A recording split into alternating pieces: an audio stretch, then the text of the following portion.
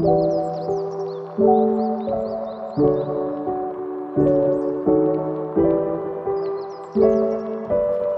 छ engineering hub YouTube च्यानलमा।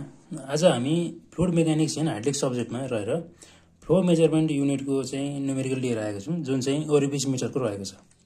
ल क्वेसनमा के छ त भन्दाखेरि an orifice metre with orifice diameter 10 cm is inserted in a pipe of 20 cm diameter भनेको छ है। कुनै एउटा पाइप छ हामीसँग है,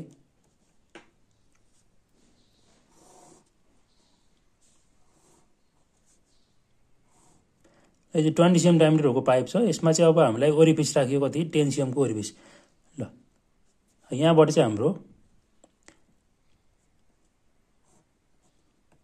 10 cm को ओरिफिस हो, ओपनिङ भयो। यो चाहिँ हाम्रो 20 cm को पाइप छ है त।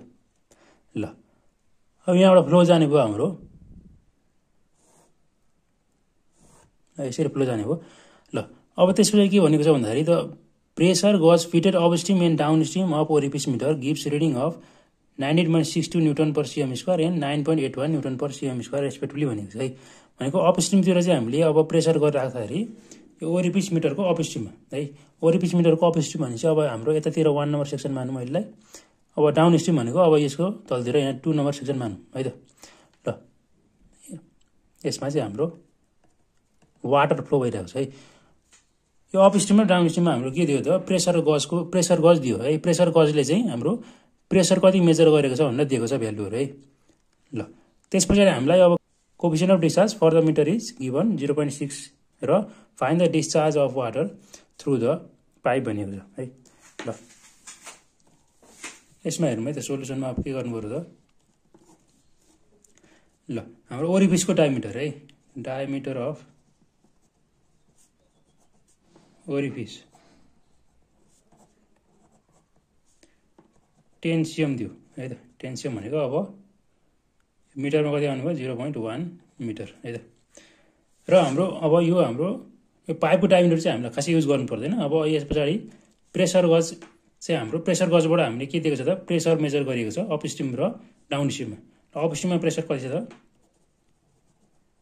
प्रेसर एट अपस्ट्रिम ल P1 भनौँ 19.62 न्युटन पर cm स्क्वायर थियो। यसलाई चाहिँ अब मिटरमा लाँदाखेरि cm स्क्वायर छ, cm लाई मिटरमा लाँदाखेरि अब डिभाइडमा छ भने चाहिँ इन्टुमा 100 गर्नु पर्यो। 100 को स्क्वायर भनेपछि 10⁴ है त न्युटन पर मिटर स्क्वायर हुने हो।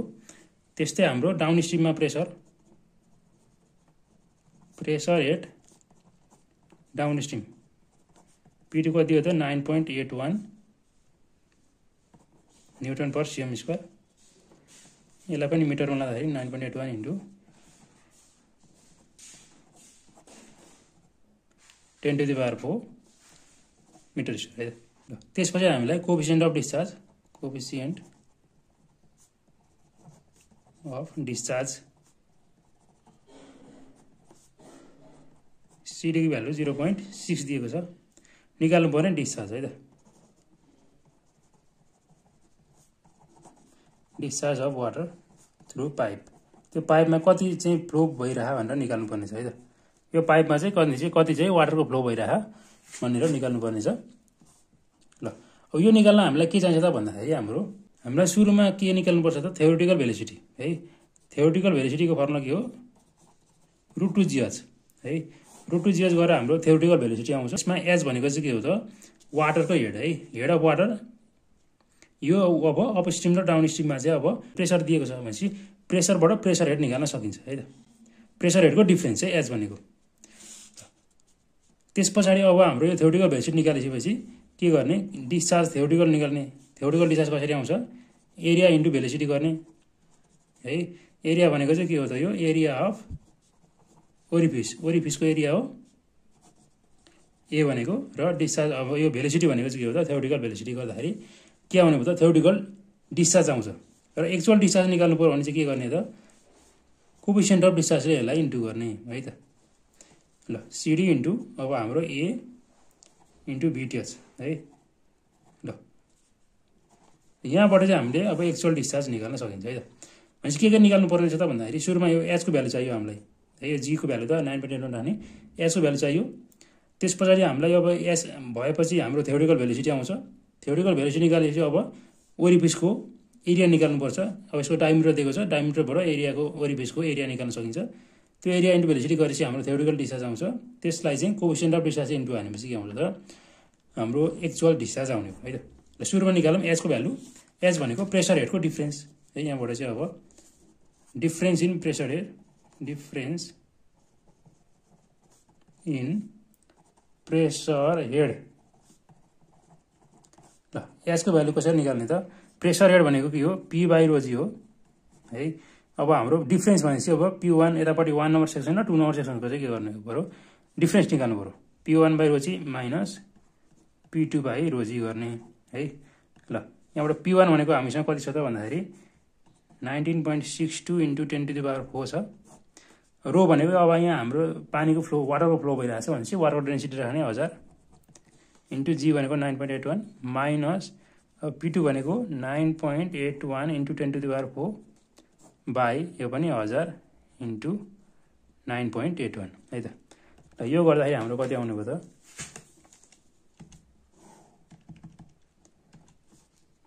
19.62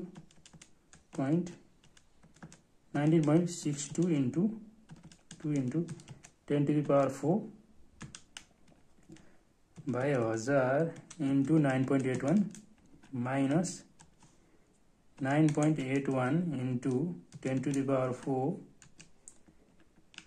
बाई 1000 इन्टु 9.81 है त। यो आउने भयो 10 मिटर है त। ल एचको भ्यालु चाहिँ कति आयो त? 10 मिटर आयो। अब एच निकालेपछि के गर्ने त? हाम्रो थ्योरिटिकल भेलोसिटी निकाल्ने है त। थ्योरिटिकल भेलोसिटी कति आउने भयो त?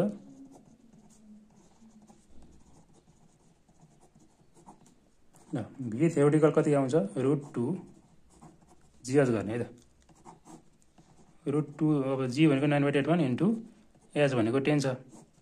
ल यहाँबाट हाम्रो कति आउने भयो त? √2 इन्टु 9.81 इन्टु एच भनेको 10 14 आउने भयो है त। 14 मिटर पर सेकेन्ड भयो। यो चाहिँ भेलोसिटी हाम्रो थ्योरिटिकल भेलोसिटी। त्यस पछाडि हामीलाई चाहिन्छ डिस्चार्ज निकाल्न के चाहियो त? एरिया चाहियो। एरिया अब ओरिफिसको एरिया है। एरिया अफ ओरिफिस कसरी निकाल्ने? स्मल ए भनेको चाहिँ पाई डी स्क्वायर बाई 4 गर्ने। पाई इन्टु डी भनेको हामीलाई कति दिएको छ त क्वेसनमा? हाम्रो डी भनेको 10 cm 0.1 मिटर है त। 0.1 को स्क्वायर भयो बाई 4। यहाँबाट पाई इन्टु 0.1 को स्क्वायर बाई 4 यो आउने भयो 7.85 इन्टु 10⁻³ है। 7.85 इन्टु 10⁻³ मिटर स्क्वायर यो आयो एरिया अफ ओरिफिस। त्यस पछाडि हाम्रो अब थ्योरिटिकल डिस्चार्ज यो कति आउने भयो त? हाम्रो के गर्ने? यसलाई एरिया इन्टु भेलोसिटी गर्ने। भेलोसिटी कुन राख्नु पर्यो? Theoretical velocity. एरिया भनेको 7.85 इन्टु 10⁻³ हो इन्टु भेलोसिटी कति आयो त? हाम्रो 14 आयो है त।